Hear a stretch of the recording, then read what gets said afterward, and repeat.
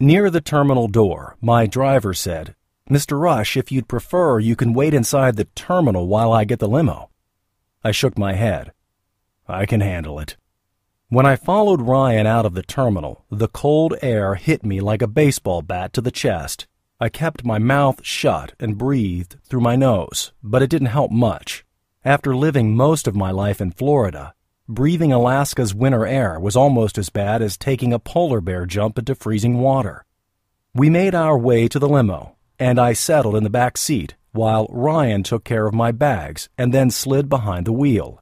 I closed the partition between Ryan and me. He hadn't seemed overly chatty, but I didn't want to give him the chance to start. My business in Fairbanks was my own, and I wanted it to stay that way. Ryan had barely pulled out of the airport parking lot when my BlackBerry chirped, signaling an incoming email. I was surprised it had taken this long for someone from the office to contact me. They'd managed on their own a lot longer than I'd expected. I pulled it out and looked at the sender. It wasn't from the office. It was from Tim.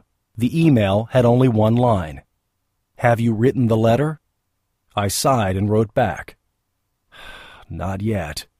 Seconds later, the phone rang. I was tempted to let it go to voicemail, but I knew that Tim wouldn't let me off the hook that easily. "Hi, Tim," I said, hoping that I didn't sound as guilty as I felt. Tim got straight to the point. "So why haven't you written it?" "I've been trying, but I can't find the words." "Where did you get stuck?" I hesitated a second and then said, "At Dear Mom." "I never said it would be easy." "You were right." "This is important, Jonathan. Promise me you'll write the letter today." "Tim, promise me." I didn't reply for several seconds. Tim knew that although I had many faults, dishonesty was not among them. If he could get a promise out of me, he knew I'd be honor-bound to fulfill it. After a few more seconds of silence, Tim's gentle but insistent voice broke through. "I'm waiting." "All right," I said. "I promise. I'll do it before I go to bed tonight." "Good." I could hear the satisfaction in his voice. "I'll call tomorrow to make sure you followed through." "I'm sure you will," I said. I smiled as I closed the phone. When Tim latched onto a reclamation project, he was like a pit bull. There was no letting up, and it just so happened that I was his current project. Dear Mom. I shook my head and scratched out the words. That wouldn't work. Mother. That wouldn't work either. I crumpled the paper and threw it into the trash can. I couldn't explain it to Tim, but this was why I hadn't been able to write the letter. I didn't even know how to start. How do you write a letter to your mother when you don't know what to call her? When you don't even know her name? When you don't know the point of writing to her in the first place? I tossed my pen onto the desk and walked over to the window. The lights of Fairbanks twinkled in the distance. I wanted so badly to just go home and forget the whole thing.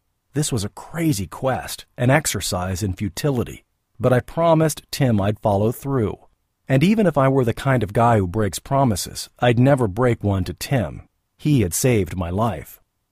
Crank it out, John, I told myself as I sat back down at the desk. Just get something on paper, if for no other reason than to get Tim off your back. So I picked up my pen and began to write. Dear person who gave birth to me, I don't know what to call you. I don't know your name. And I don't feel right calling you mother or mom because you were neither of those things in my life. You did bring me into the world, and for that I guess I can thank you. I don't remember what you look like. If I were to meet you on the street, I'd walk right past you. There are snatches of memories, but they are fleeting and cloudy. But although I don't remember you, I do remember the day you left me. It was the worst day of my life. I've hated you for most of my life, but I've got to get rid of the hate. A very good friend told me that if I didn't, it would destroy me. I think he's right.